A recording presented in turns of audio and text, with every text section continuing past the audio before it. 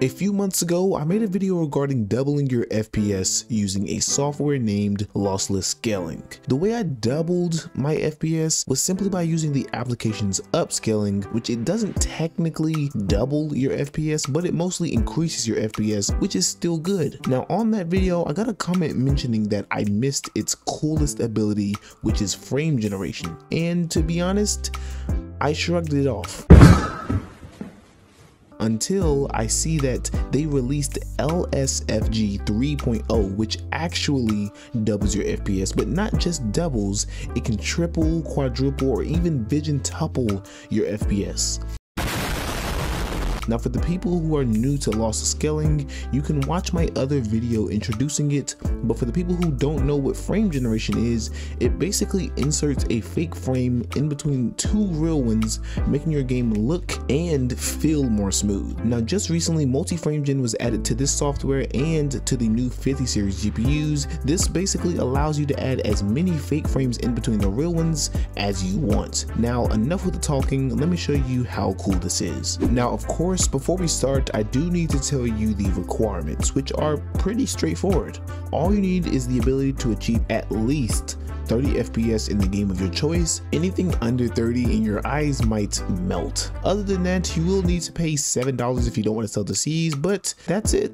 Now over at Lossless Scaling, you will see that there is frame generation. Now that has always been there, but if you click on it, you'll see that it has LSFG 3.0. Clicking that will give you a mode which will say ×2, ×3, ×4, or even custom. Now, the reason why this is so cool is because normally with frame generation, it'll only double your FPS. So if you're at 30 FPS, it'll get you to 60, or it will just go as high as it can until it reaches your refresh rate. With this new frame generation, it will actually allow you to ×2, ×3, or even ×4, or go pretty much as high as you want. Anything higher than ×4 and you will definitely start seeing a few issues. To be honest, if you're at 30 FPS, having this on with a little bit of artifacting or ×4 artifacting will look a lot better than just native 30 FPS where it looks like a stuttery mess. But now we can go ahead and move on to the actual gameplay. Okay, now over in Stalker 2, which is the game we'll be testing this in, you can see that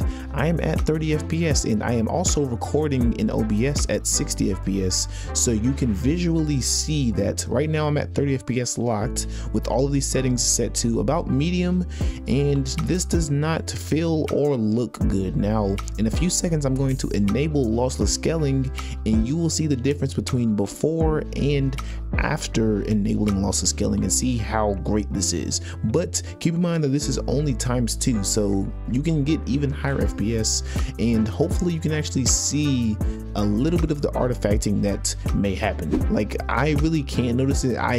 You can notice it a little bit more at ×4, but it is still insane how good this is for $7, and you don't need a $300 GPU to even get this to work. You can see in the top left corner that I'm at 30 FPS and the frame generation is doubling it to 60 FPS, and you can see that the crosshair might be artifacting for you guys, but I can see a little bit of artifacting on my end.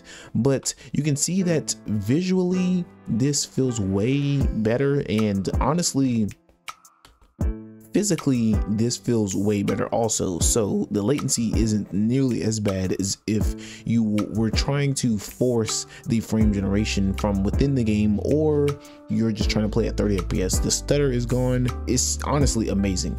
Now I can try to crank this up to 120 FPS, but again, you guys won't be able to see that. But I want to see if I can show you guys the warping that happens when you're at 124 FPS. So let's see if I can get that to work. Okay, now this is currently 30 to 120 FPS. Now I'm not sure why it's not getting all the way to 120. It's kind of fluctuating a little bit. I think that might be because of me recording through OBS, but you can still see that even at 120 FPS, the input latency isn't horrible, but you can definitely see a lot more warping. Now I'm not sure if you guys can see it on your end, but on my end it is pretty interesting. So I would say that if you are getting 30 FPS already in your game, then lock the game to 30 FPS and then do a ×2 frame generation, or maybe even ×3, and see how good it is for you. But maybe ×4 might work good for you. At least on my end, the